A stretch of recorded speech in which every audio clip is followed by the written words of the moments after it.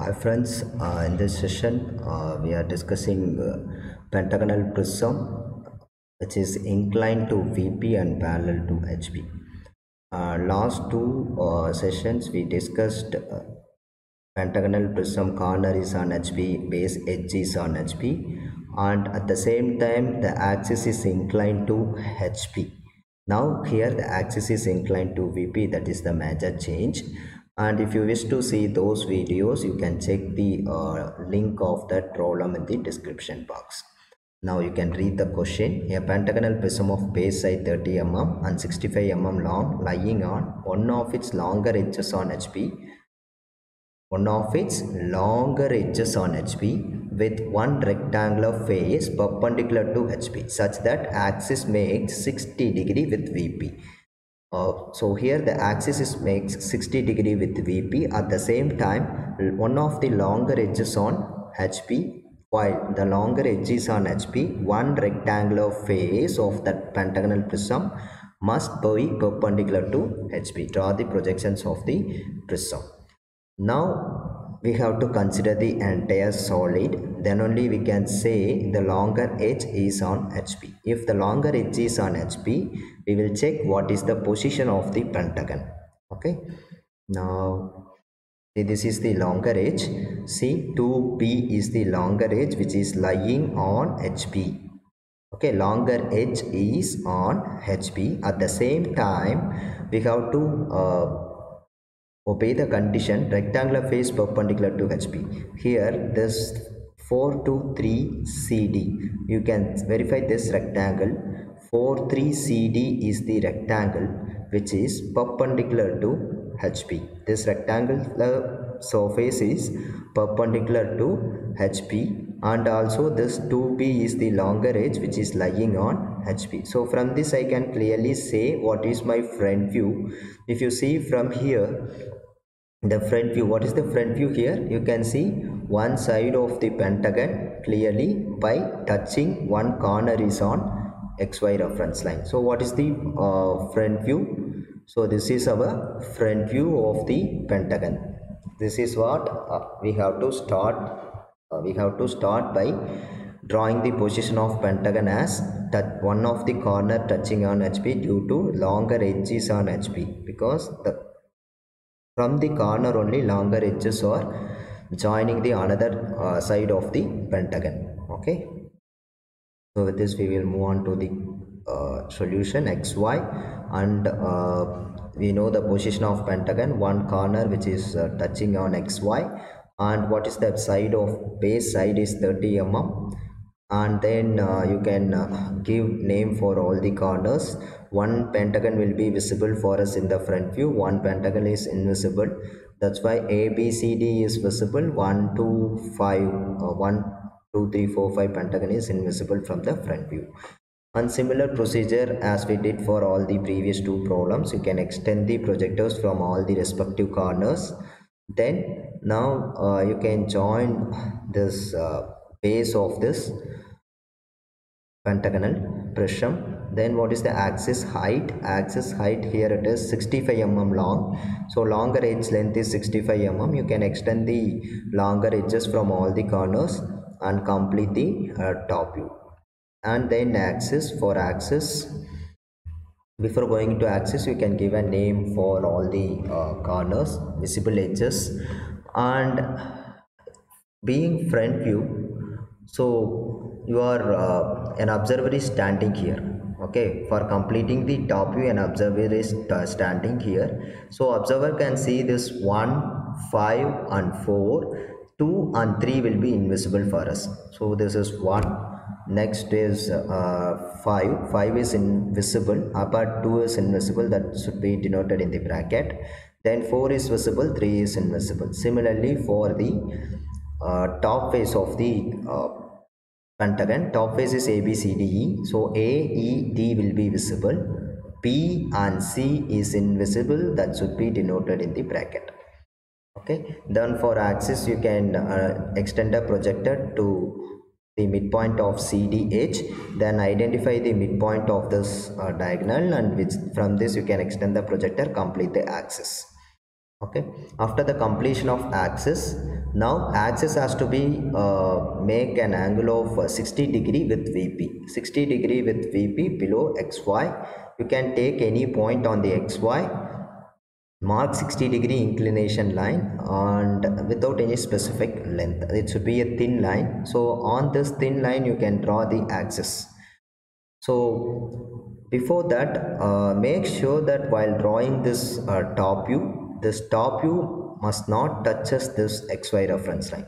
Okay, this is the condition. It's clearly given. Only the while longer edge is on HP, front view is on XY or on HP plane. So make sure that this top view should not touches this XY reference line. Now what I did is, you measure the distance of 1 to 4, this 1 to 4, and if it is, say for an example, if it is 40 mm, you can take the midpoint as 20, here 20 and another 20 on the right side. After drawing this edge base, then you can draw the axis length as 65, then complete all the respective longer edges. Okay, this is just we are going to reproduce the same top view here by the inclination of axis as 60 degree. Okay, after the completion of this top view, more or less similar procedure. Now we have to extend the projectors from this top view and from this front view. So this corner 1, and here also it is 1 dash meeting at this point. You can make mark as a 1 dash. Then here it is 2, here this is 2 dash here, so we can say it is 2 1 dash. Then you can extend the projectors from 3, and here also 3 in the top view, both are meeting at this point, 3 1 dash. Next is 4 also on the same projector. Here in the front view, here it is 4 dash, so you can extend the projectors, and finally you can conclude this is 4 1 dash. What about 5? This is already we extended the projectors for 2 dash. Here it is 5 dash, both meeting at this point, 5 1 dash.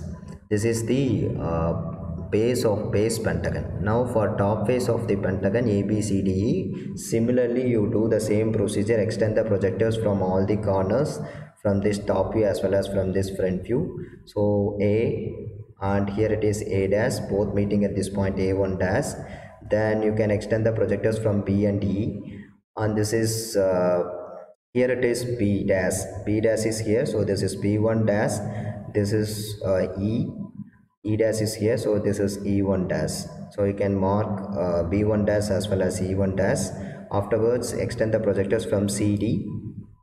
Here it is C1 dash. Next one is D dash is here, so this is D1 dash. Finally E1 dash. Okay, now all the corners of bottom face as well as top face pentagon is marked. Now the procedure is similar.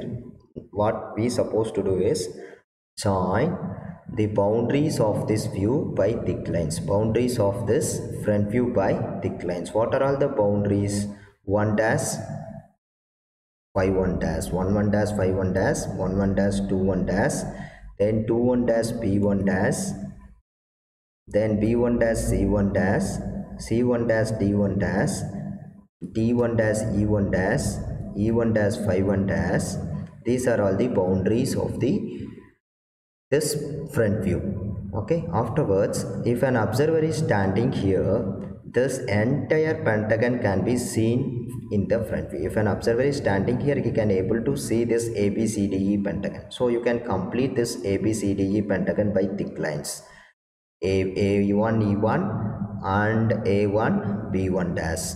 So now it is completed. What about the bottom face of the pentagon? Here the bottom face of the pentagon is 1 2 3 4 5. This 3 4 is the, if you check here, this is the bottom base, bottom edge of the base. Bottom edge of the base which is nearer to XY is 2 3 4 5, 2 3 4 5. Similarly 3 4. If you are seeing from here, okay, if an observer is standing here, 3 4 is invisible. It has to be denoted in the bracket 3 1 dash 4 1 dash. Being invisible, it should be denoted by means of hidden lines.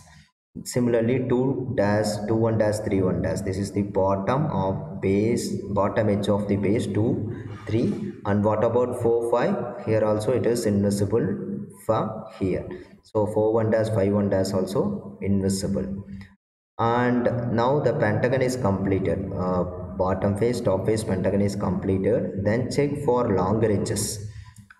This 1 1 a1 will be visible for us, so we can join this 1 1 a1 dash as by means of thick lines.